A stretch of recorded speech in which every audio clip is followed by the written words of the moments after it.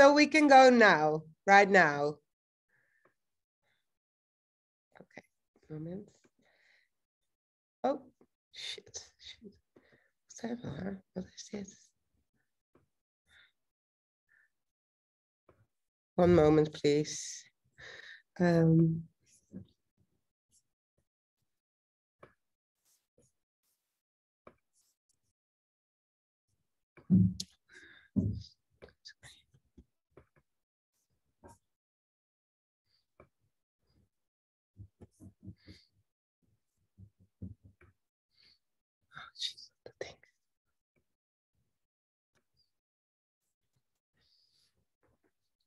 So can we already start presenting?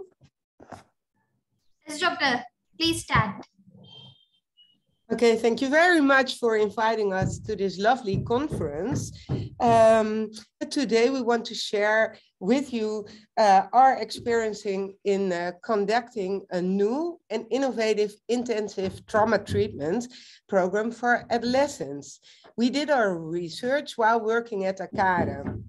ACARA is an institution for child and youth psychiatry in the north of the Netherlands, where both outpatient and inpatient treatment is offered for adolescents up to 23 years old. And their system. We, at that time, worked in the clinic at the Adolescents department. And later on, you will see a video of the location. While setting up an intensive trauma-focused treatment program for adolescents, we decided to also do this research on its effectiveness. Well, let's start by introducing ourselves. Next to me is Ytje from Pelt. She's a mental health care specialist, a cognitive behavioral therapist and trainer, EMDR Europe consultant and trainer and researcher at Psy-zo specialized mental health care and education. My name is Petra Fokkema. I'm working at TrivioCare as a mental health care specialist, cognitive behavioral therapist and trainer, EMDR consultant from EMDR Europe and researcher. Now let's start with a small video fragment. We will show you a video of Rijnwold. And Rijnwold is a village that became world news in October 2019, when a policeman, a whole police team discovered a father with 5 adult children in a remote farmhouse. The children were not registered, did not attend school, and had been living in total isolation in a locked room of the farm for years, waiting for the end of time. It was son Israel, then 25 years old, who had fled from the farm shortly before and who, in a completely confused state, had asked for help in a local cafe.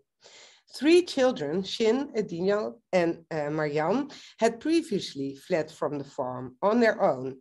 When the discovery of the family became world news 2 years ago, they decided to make a documentary about their lives. And the Dutch watched the broadcast with bated breath, in which the 4 oldest children tell about their past and their terrible memories of their father. We want to show you a short introduction of the documentary in which the anger, the fear, but also the love and the compassion are visible.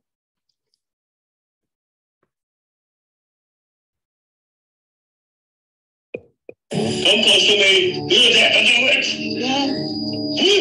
Ja, je was wel gewoon echt bang. Want hij was ook fysiek agressief. Ja. Dan ging hij zo lang wurgen tot je dan bijna het gevoel had dat je doodging en dan liet hij los. I want to serve, I want to serve. Het beste is gewoon maar er helemaal niet over te praten en me net te doen op school alsof Israël er helemaal niet zijn. Ja? Als jij dan de geest van je moeder belichaamde voor hem, behandelde hij jou dan ook anders? Ja, dan zag hij mij gewoon echt als zijn vrouw. Als je met hem sliep en zo, was het gewoon hetzelfde. Seksuele handelingen? Ja, dan ging hij zo lang wurgen tot je dan bijna het gevoel had dat je doodging en dan liet hij los. moeder die zit gewoon op de stoel en die zit een soort van ook lachend bij. En dat gaf voor mij ook wel echt duidelijk weer van, nou ja, van je laat het toch met je kinderen gebeuren. Ieder kind mist op een gegeven moment gewoon zijn ouder. Ik denk, dat zit er ook gewoon heel erg. Weet je, dan, je wil niet de vader in de gevangenis en je wil niet de moeder die overleden is. En weet je, dat wil je niet. Well, these are the children of Ruinewold, and they show us some PTSD problems they have. When we speak of PTSD or trauma, then it's someone is being exposed to one or more traumatic events directly, so as a victim or a witness, or indirectly heard about them from a close person, for example, and shows a minimum number of symptoms of 4 clusters. The first cluster is intrusive symptoms, such as flashbacks or nightmares. The second cluster is persistent avoidance of memories, thoughts, feelings, people, or places that remind them of the traumatic event. The third cluster is negative changes in cognitions and mood, such as exaggerated negative beliefs about oneself, others, or the world, or reduced interest in activities. The fourth cluster is an increased arousal and reactivity. The symptoms are present longer than 3 months. So let's take a look at the typical reactions in this developmental stage of the adolescents. We see shame of their own vulnerability or dependency. And this is a developmental stage where the adolescent wants to be independent, wants to do things on their own, wants to make own choices. We also see fear of being found different or abnormal, like being crazy, or we see also aggressive and destructive fantasies. We see radical changes in the negative core beliefs, as Petra already told us. We see the developmental of risky behavior, like driving a car with no license, or passing the street with the eyes closed, but also think about substance abuse, for example. We also see a reenactment in behavior. And the tendency to repeat.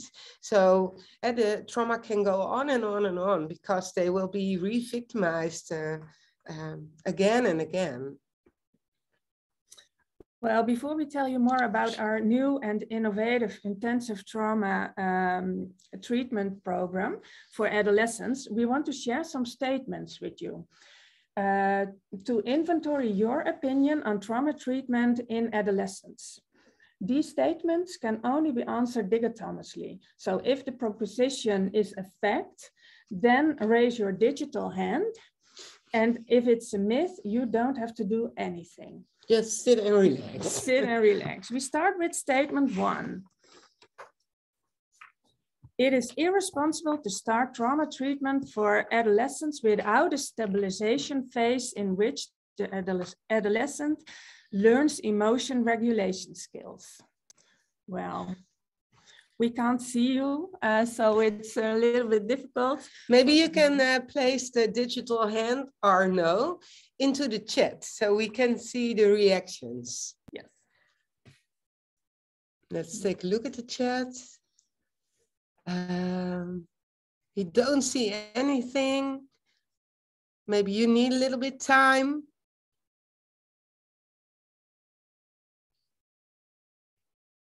No, we see no reactions. Maybe we just can continue. Yes, we'll go on. We will go on. Yes. Okay, as you can see on this slide, there's already a substantial body of experience, scientific evidence for the earliest possible deployment of trauma-focused treatment. And in any case, the severity or complexity of these symptoms do not seem to be valid arguments for offering patients a course of stabilization. or denying them treatment according to the multidisciplinary guideline for anxiety disorders. You need to offer trauma-focused cognitive behavioral therapy or EMDR therapy. Let's go to position 2. Yes. A small reminder, Well, maybe yes. raise hands into the chat if you want to react, and otherwise you don't have to do anything. Well, trauma treatment for adolescents should be offered in doses, meaning at a maximum frequency of 1 therapy session per week. That's the standard, the regular situation, 1 session trauma therapy per week. What do you think about this statement? We don't see any hands, so maybe we just continue. Yes, and we'll everybody continue. can do it in their hands. Now, is it a fact or a myth to dose or not? And there has been body of research into the intensive variance of research with adults. Ehlers and colleagues published an article in 2014 following their research into an intensified form of trauma-focused treatment in adults with chronic PTSD. They had a large number of participants. Here you can see the blue line. The blue line was the cognitive therapy for PTSD, an intensive daily trauma-focused treatment, 7 days in a row. The red line means the cognitive therapy for PTSD standard weekly with a duration of 3 months. The green line is the emotional focused supportive therapy offered weekly for 3 months in a row. And the purple line is the waiting list, where the participants were waiting for 2 weeks. If we look at the effects, the recovery from the PTSD, the blue line shows 73%, the red line shows 77%, the green line shows 43%, and the purple line shows 7%. So in summary, results suggest faster symptom reduction while being compared to the traditional treatment approach. Also, there was no higher dropout or worsening of symptoms. So, more recent, Woudenberg and colleagues in 2018 did great research in the Netherlands at the Psy-zo clinic. And they have been developing a program for adolescents, for adults, wherein they combine several evidence-based treatment therapies. That means prolonged exposure in combination with EMDR therapy and physical activities with psychoeducation. And their research shows that it's a safe program, well tolerated, effective, and shows a high level of patient retention. Yes. So let's continue. Well, Mavison and colleagues offered an intensive trauma treatment program for families. Also 2 sessions per day, 4 days in a week for the duration of 6 weeks. There were included 9 parents and 10 children, and they stated that a therapy program for parents and children consisted of 2 sessions of 60 to 75 of 75 minutes per day, 4 days a week, was conducted by multiple therapists. And between sessions, family members were supported by the carer who encouraged them to be physically active. And as you can see, after 2 weeks, 90% of the children and parents no longer had the diagnosis PTSD. There was no dropout, and there was a significant reduction in psychopathology. And the results also maintained after 6 months. So very promising results. It was a small amount of participants, but very promising. Yes. So Hendricks also did research, very nice research of the Netherlands. In 2017, they offered an intensive prolonged exposure therapy program for adolescents. The participants were 10 adolescents with severe PTSD and comorbid disorders after multiple interpersonal trauma. They showed no dropouts, and 40% of the adolescents reached diagnostic remission of their PTSD symptom from baseline to post-treatment, and 80% even from baseline to follow-up at 3 and 6 months. So the results even maintained and growth after the treatment. Yes. So what we can say is that intensifying trauma-focused treatment may lead to better treatment adherence, possible because there are fewer interfering variables that may play a role, such as reduced time between therapy sessions to build up anticipatory anxiety. So it's a nice outcome. So let's take a look at position 3.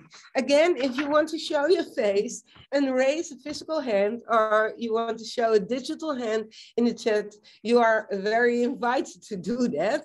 In position 3, it is best to use different trauma-focused methods within the trauma treatment, meaning to combine different trauma therapies.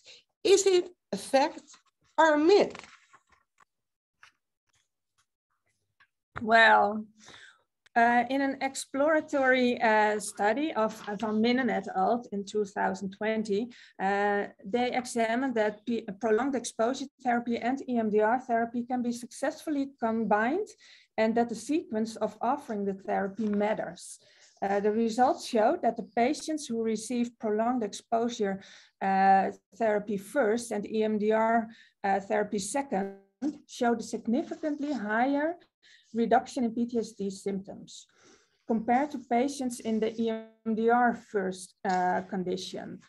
Moreover, patients preferred this PE first, EMDR second condition and valued the treatment sessions as significantly more helpful in this condition. So they prefer this combination, prolonged exposure first, EMDR second.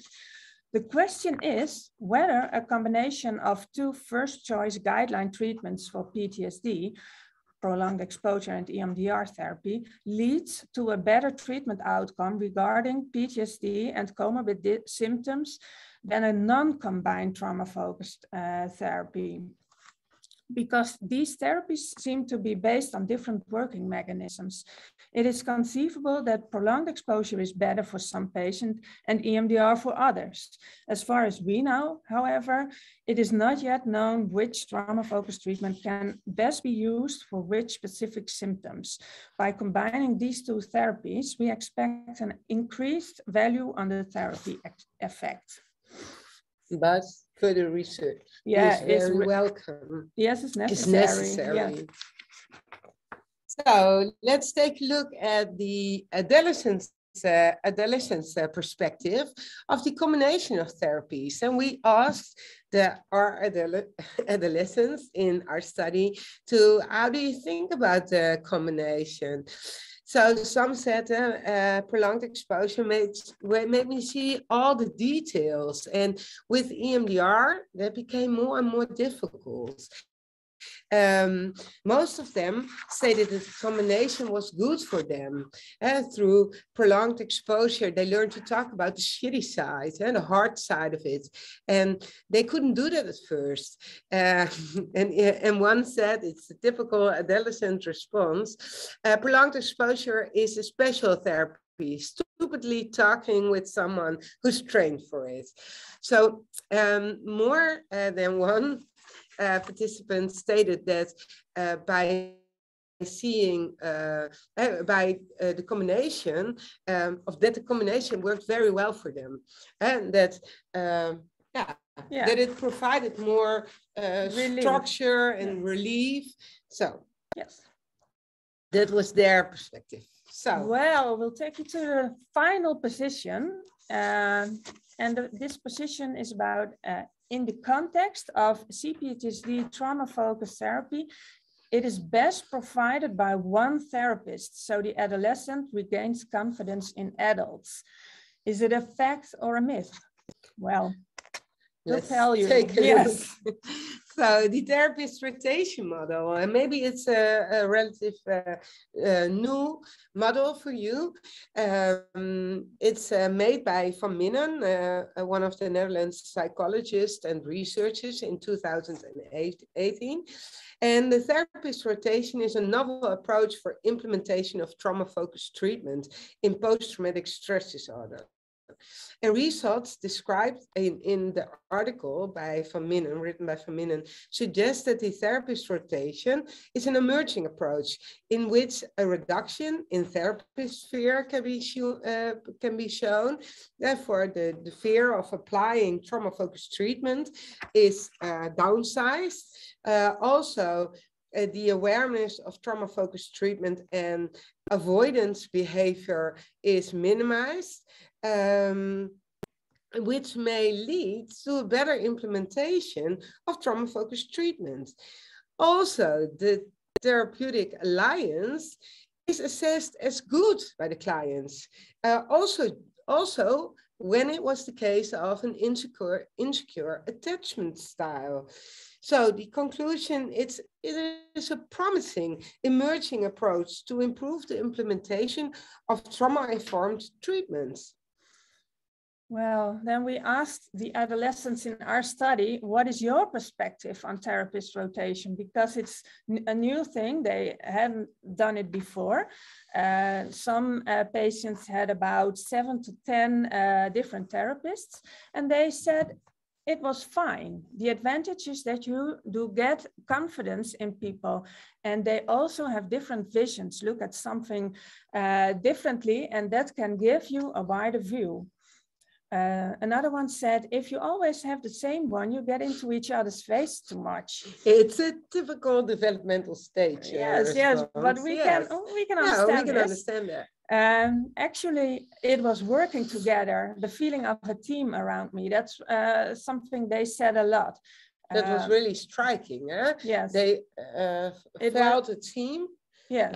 Although there were lots of therapists. Yeah, they saw a lot of therapists, but they felt like a team around them. They also said everyone is different and that has a different effect on me. Well, I can't read the slides any longer, but there's one client said, I didn't like it. Always someone else is annoying, and she didn't prefer it, but what is very nice, that she had the largest decrease in PTSD symptoms in treatment of all the clients. So she didn't like it, but it had a good effect on her. Yeah. So then we will give an introduction of our research. When we look at the study results, we see a high dropout rate, and that has big consequences for the adolescents in this developmental stage.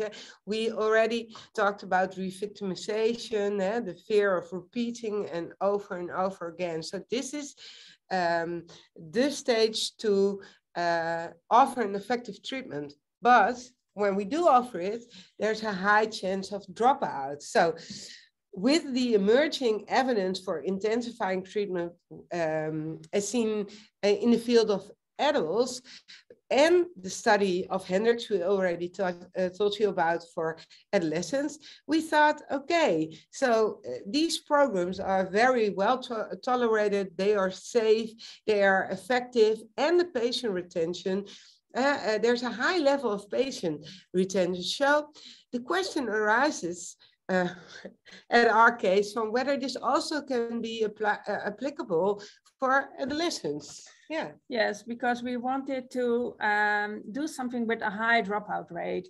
And when there is dropout, a consequence is that a significant number of children and adolescents ultimately do not receive treatment they could benefit from. And we wanted to break through that with our program. So the purpose of our study was to determine whether this brief trauma-focused treatment program could also be effective for adolescents with severe PTSD following interpersonal trauma measured by using the golden standards for classifying PTSD in children and adolescents. We call that the CAPS-K. Yes, and we predicted that this treatment program for adolescents would be associated with a significant decrease in PTSD symptoms, as well as a decrease in the number of adolescents fulfilling the diagnostic criteria of PTSD. Furthermore, we predicted a low dropout rate and that the treatment program would be safe, which means an absence of adverse events, such as no increase in suicidal ideation, no serious self-injurious behavior, and no crisis contacts. Yes. So let's take a look at the background of this study. We already told you about, but we wanted to show this brief photo of the article of Van Woudenberg, because it is very nice to read it. So, well, the patients we included in the study received a trauma-focused treatment for the duration of 2 to 4 weeks. And in this period, 27 participants, most female participants, were referred by their general practitioners, psychologist or psychiatrist from an outpatient service to our intensive care department for trauma-related problems in the Netherlands. Of these patients, we consecutively included individuals fulfilling the following criteria.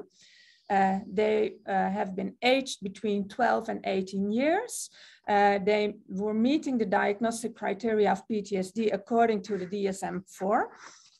And had received trauma-focused treatment in an outpatient setting, which was stopped prematurely due to severe dysregulation, or trauma-focused treatment had not been started because the risk of such adverse events occurring was deemed too high by the referring clinician. So that was a very important point for us. Yes. Before you go to a clinic for an intensive program, the outpatient program has been offered already, or Yes. Okay. Now, we had a lot of phases. The first was the preparatory phase, the phase in which we applied the orientation interviews. We did all the measurement instruments, and we made a trauma-sensitive case conceptualization. We also offered psychoeducation to the caregivers, to the parents, to the adolescents, to everyone who is important for the patients. The processing phase was the ITT program, the Intensive Trauma Treatment Program, in which the combination of prolonged exposure in the morning with exposure in vivo combined with exposure in vivo, followed by physical activities for 60 minutes therapy, 60 minutes physical activity in the group, followed by 60 minutes EMDR therapy, and again 60 minutes physical activation in the group. The last phase was the consolidation phase, in which the focus became on the transfer from everything you have learned, everything you have reached from the clinic to the home, the own environment. Yes. Well, Ytje told you about this daily program. You can see it on the slide. What's important to say is that at noon, the multidisciplinary consultation took place, and their patients' information about their trauma history and PTSD symptoms was used for a case conceptualization, and was used to get all the therapists working with one client on the same track. So everybody was working in the same direction. The therapists rotated between the individual treatment sessions, which meant that patients had approximately 5 to 7 different therapists in a week. The therapists provided psychoeducation about PTSD before and during the treatment program. And in addition to the daily treatment schedule, the patients spent the remaining hours of the day either together with the rest of the patient group, for example, during meal times or leisure time, but also they could work on their school assignments, or they could receive visitors from their own network during the leisure time. Well, in the weekends, they went home. And further, the treatment program did not contain any form of stabilization, in that prior to the processing of the traumatic memories, no relaxation or emotion regulation skills were trained. So let's take a look at the clinic. So here you can see the beautiful grounds of the clinic where the young people stay during the treatment. You can see some of the attributes we used during the exposure in vivo, such as alcohol, tobacco, but also fake penises. Let's take a walk around the grounds. You can see the woods and also the hidden cottages behind the trees.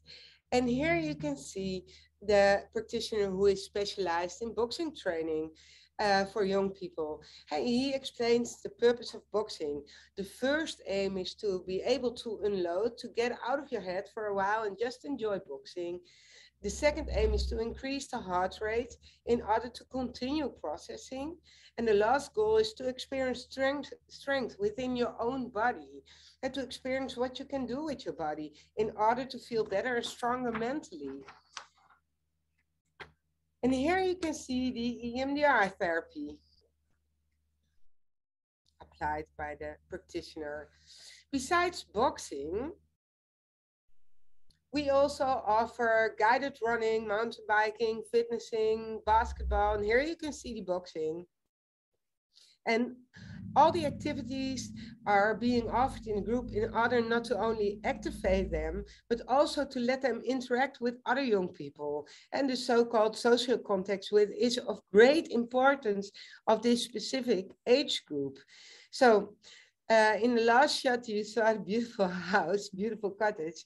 Everybody has their own room in the cottage, and they can also invite friends or family members. Everyone is welcomed, besides the hours where they offered therapy.